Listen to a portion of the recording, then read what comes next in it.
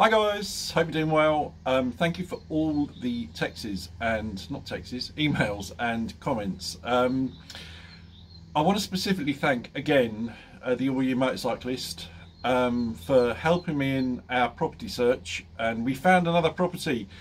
Woo! And also to the Norfolk Thunderbolt, who very kindly offered his assistance in helping us look for a property and storing the bike. So thank you so much, mate. I think, fingers crossed, we have found a property with a garage, so hopefully that will all go through. It's chain free, so fingers crossed on that one, guys. And it's in a lovely little village very close to where we were looking before. The village is called Gislingham, not Gislingham. I got that wrong. Anyway, guys, I've got to tell you one more story about Rob before I go on to the bikes. And I say bikes plural. I haven't got a second bike. I'm not trying to trick you into that. But my last story about Rob. Rob was a friend of ours that passed away recently. We were all friends. There's four of us. We've been friends since we were teenagers, and we've always stayed very close.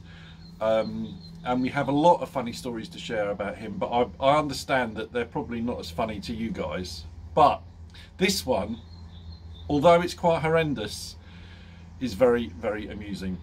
So years ago when Rob got married, he split up with his wife, but they were still very good friends. But when they were married, they bought a house, and he decided to do some decking in the garden.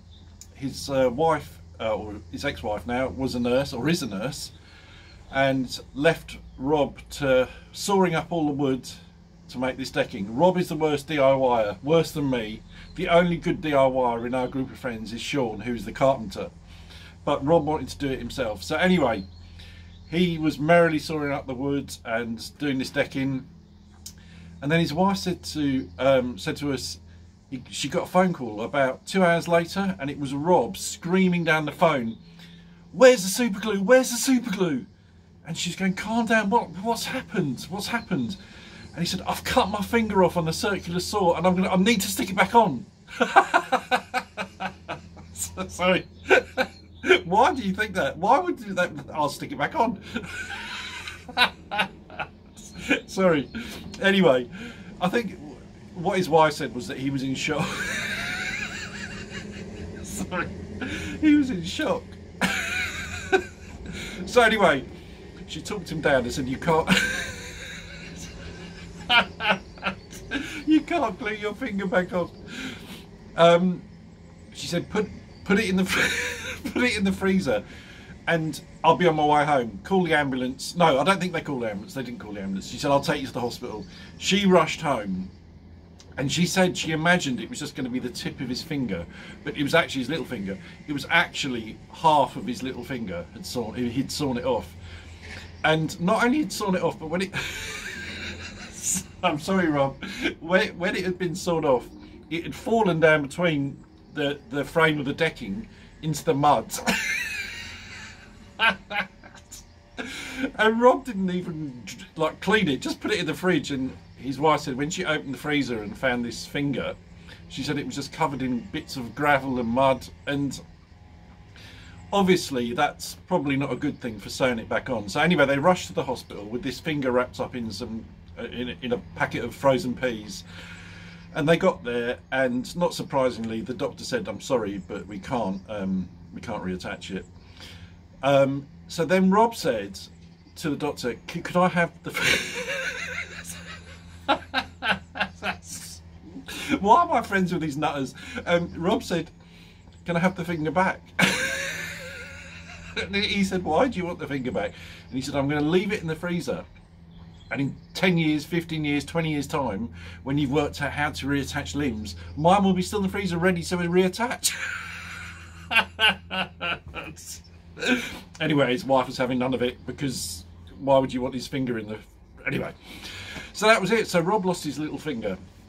And we reminded him of that for the rest of his life.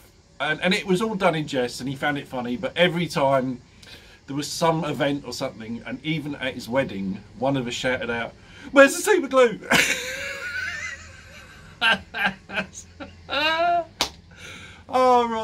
I miss you. Anyway, that's my last story I'm going to tell you about Rob. I've got loads more, but I realised that I could go on and on and on. Guys, so I had a text yesterday from... Do you remember my first Royal Enfield Classic 350? It was called Ernie, and he was the Halcyon Grey, which is kind of a blue colour. And I sold him, and I really regretted selling him straight away, more than the green one. I loved Ernie. Anyway, Ernie's owner texted me yesterday and said that he's thinking of selling him, and did I want to buy him? It was almost like meant to be, but I said I would, but we'd have to agree a price, which we haven't yet. And to be perfectly honest with you, it's done about Ernie's done about 3,000 miles now, and the difference in price on a brand new Classic 350 has come down so much since I bought Ernie. I mean, you can get a new one for like 3.8, I think, and I paid, I think, 4.5 for Ernie, maybe around about that price. So they really have come down a lot. So I will probably, unless we come to a deal, I will probably end up buying a new one, because I really want the Signals grey one or another Ernie. So it'll be one of those two, and I will definitely be getting that. That's 100% definite. But it's probably not going to be until we've moved. So I also think that I might need a commuter bike. I've been talking to my boss at work, and he said, you know, there's lots of bikes you can get. Is it the NX, the NC750X? That could be a good bike to commute on, because I'm going to still have to come to work, and it's, I mean, I can drive obviously, but you have to pay congestion, or yeah, congestion. So I'll see. It might be that I have 3 bikes, because this property that we're buying has got a garage. So very excited. I've got a camera. I told you about the camera I've got that I'm going to put on the bike, because the village we're moving to is stunning. Anyway guys, let me spin the camera around and show you the Bonnie. So you might hear the gardeners are here today, and I think they purposely blow all the rubbish into my garage, because it is, look at the state. This is our moving boxes. Anyway, the Bonnie is absolutely stunning. I'm meeting Richie today, and I have to say it's a bit cold, Richie. I might have to drive up to you, mate. But the Bonnie's going nowhere. Absolutely love it, but I'm a little bit worried about putting the miles on him when I'm commuting into London, where I work, once we've moved. So a third bike might be on the cards, guys. Anyway, hope you have a good week, guys. Thanks again for all the comments and emails, and I'll catch you on the next one. Ride safe.